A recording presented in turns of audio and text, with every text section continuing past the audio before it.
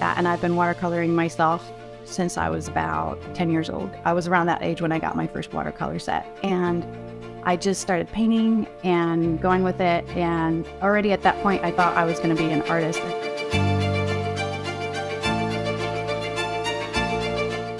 Mirka Hokkanen will show us how to use the negative painting technique to reveal glowing surfaces.